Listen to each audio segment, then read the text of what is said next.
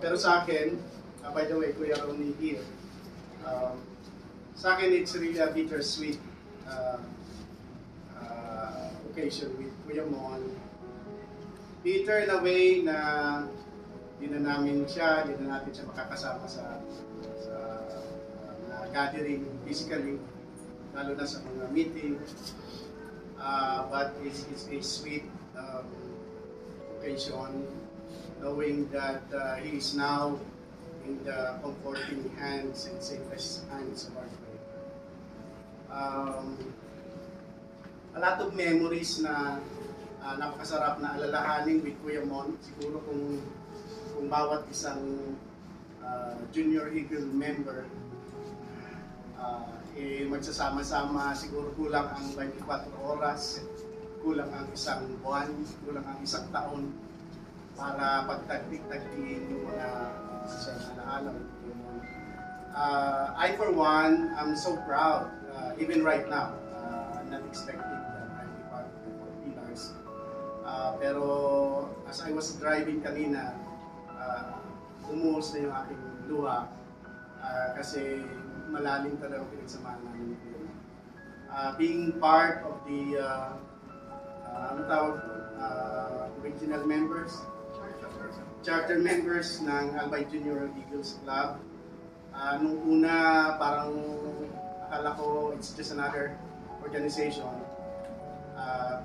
Kasi kami yung unang na-invite ni Kuya Mon. I was then a Polsai first-year student sa class niya. We were like few good men back then. While yung mga kabataan at our age back then were very busy joining fraternities, and even those days, grabe pa yung tension, away dito, away doon, bubugan dito, bubugan doon. But our group that had been organized and founded by Kuya Mon, we were like few good men in a way na other people na nakakakita sa amin were so amazed and they were so curious, and even to the point that they were initiating, asking us paano kaka-join. And back then we were really like few good men kasi exclusive siya for the boys. But after a couple of years, finally may mga very active na female students sa PU na nag-initiate. And at the time, talagang we sat down and then we worked out na ma-open yung membership even sa females. And yun, ang nakakatuwa noon kasi yun nga, we were among the best. I think we were the best at the time, so to speak, na university-based or college-based sport na kakaiba yung aming mga activities. Very academic and very healthy youth activities. And even yung pag-initiate na magkaroon ng inter-schools debate. Kami lang yung board na pinunda ni Kuya Mon, yung nag-handle naman. Dati, high school lang, and limited lang. And then hanggang Albay lang. And there was a time, I remember, nag-inter-school, inter-university, and throughout Bicol. Ang sayang balikan yung mga ganong alaala. And tama po yung sinabi ni Sir Navarro. Si Kuya Mon is not only a teacher or a professor. After the class and outside the classroom, andun yung respeto namin sa kanya as our professor, pero meron ng kakaibang pakiramdam because aside from that, he is somebody else to us.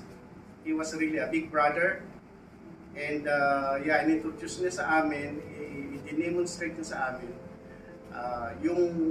yung pagiging kapatid, pagiging kuya. And at the time, we were not even aware na we were the only Junior Eagle club throughout the country. And nakaka-proud talaga na throughout the Philippines, yung Junior Eagles Club na binuo ni Kuya Mon was the very first to be recognized and be chartered.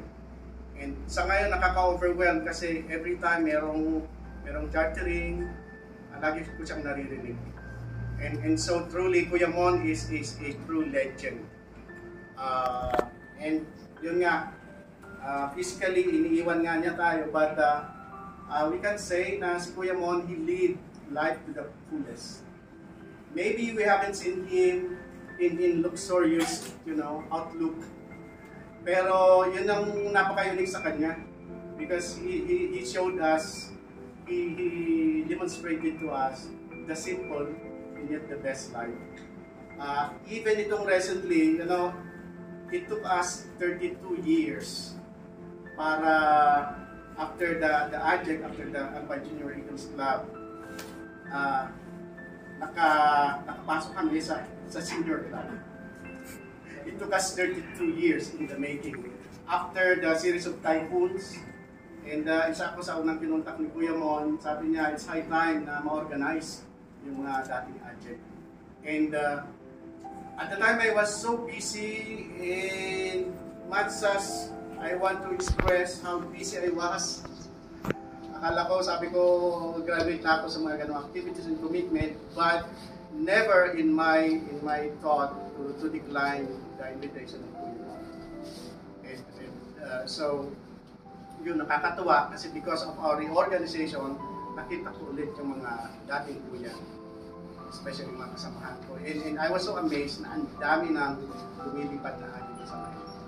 So, si Kuya Mon, he might have clipped his wings, but he will remain flying in the hearts of every one of us. So, patuloy po tayo na ma-motivate and may courage sa mga tinuro at sinero sa atin ni Kuya Mon.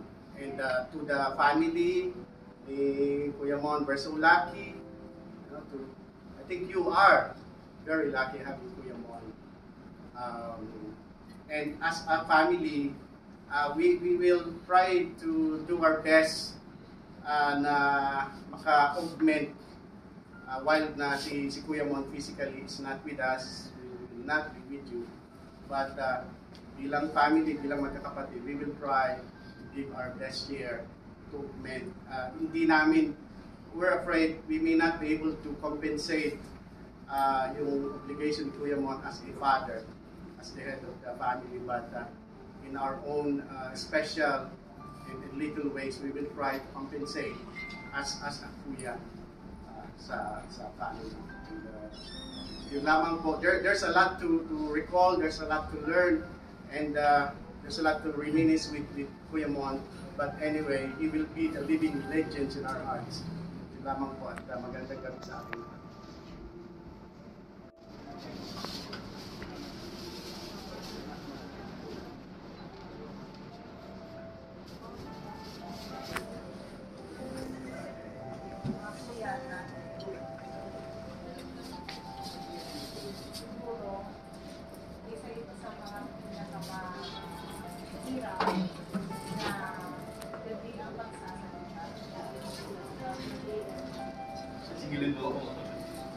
Oo, ng college. Kayang bigyan. Tatakpatan din na. Temporary. This is difficult because this is not just about talking about issues or anything, but this is talking about myself, my life. First and foremost, I would like to thank everybody. All parts of the girls, but of course, everything started with a bunch of girls now. I myself is a proud athlete and now a senior lady. And other than it's not just about the club itself, but the whole brotherhood of the fraternal older people. Because it's not just about the name of the club, but it is the process, the true essence of brotherhood. And of course, gender is sensitive, it's also sisterhood. Because just being an eagle already gives us the assurance that there is somebody whom we can ensure to lead on in times of need. Because we may not know each other personally, but the very name of being a legal, that already connotes that there is somebody who is ready to help. The very essence of service is strong brother. Because knowing you're illegal, somebody will step up. That's something that is very evident tonight. And of course, beyond the egos, I also have to recognize that there are also so many other people that my husband had touched. His students, right from the very start of his first year of teaching, his colleagues also, teaching professionally, of course, I'm also very touched that his batchmates, classmates, from elementary to high school to college and even to postgraduate studies, almost everybody. And of course, family and friends. The list goes on, and this is very overwhelming for me because everybody is reaching out and trying to make us feel how much he is well loved by so many people. We do not even know them personally, but they all try to contact us, showing how we had touched them in various ways. So this is very overwhelming. So indeed, I may say that we are very proud. I'm sorry. I'm so used to be humble, but this time, humbly proud that I am the wife, okay? And we are the family because he is a very good man. Based from what the people had shown us the past few days. And at the same time, it also gives us, the truth is, this is giving us a big challenge.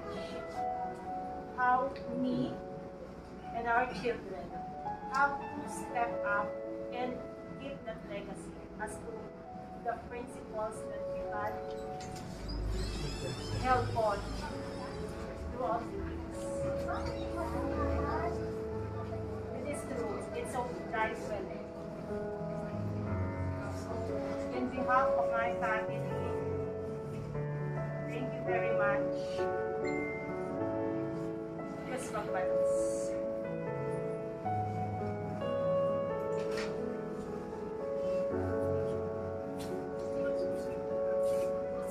The angel of death has visited our Sandigan region and clipped the wings of one of our own. A mighty eagle has ceased its flight. May the soul of our Kuya Mon be safely carried to the afterlife.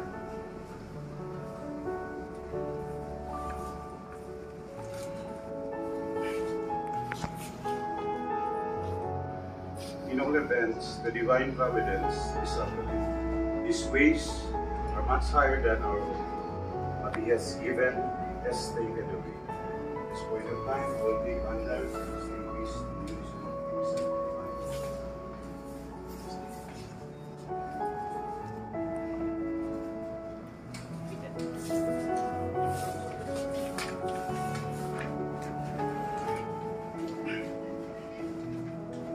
You place this maternal pin on your coffin, Kuya Mon.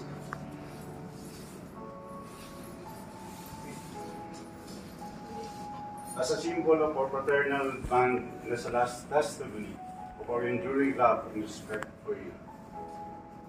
Mga Kuya and Ate, although we part with our Kuya Mon in sorrow, we take comfort and consolation in the belief that in due time we ourselves shall cross the great beyond and join them who has gone before us in eternal fellowship. What you sing, going eagles. Please light up your candles. Mga Kuya and Ate, light up candles. Ito kayo. Be very proud and privileged na na-invite niya ako to start the European batch of the Albay Eagles Club. That was circa 1988. We were chartered September 3. Kuya Mon is a kind of a leader that creates leaders. It's a kind of man that really touches your heart, train you to become one great leader just like you. I'm also thanking him with my whole heart to his guidance and leadership when I was still in my college days. I still remember him. I was under him with the logic and philosophy classes. Deeply saddened by, of course, this situation, but Kuya Mon will remain in our hearts forever.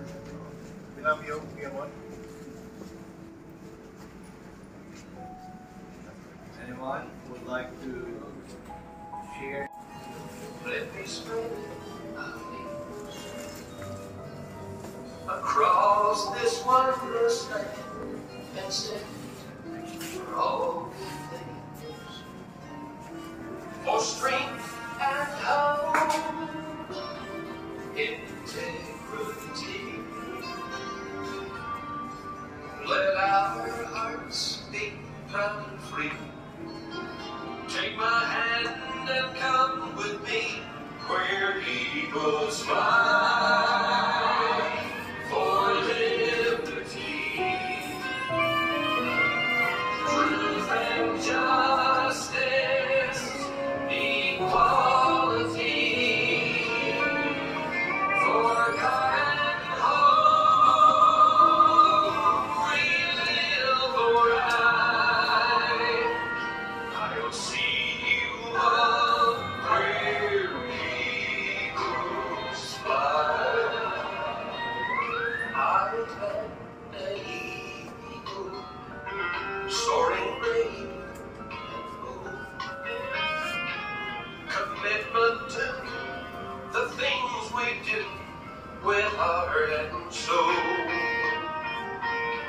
to make this world a better place to be. When the storms of life are raging, let me help mankind to see I am an eagle, doing all I can to ease the pain, to lessen ills, to lend a hand. Lord, let me live my life to give. Let me show the world I can. Oh, my friends, I'll see you there where eagles fly for liberty, truth and justice.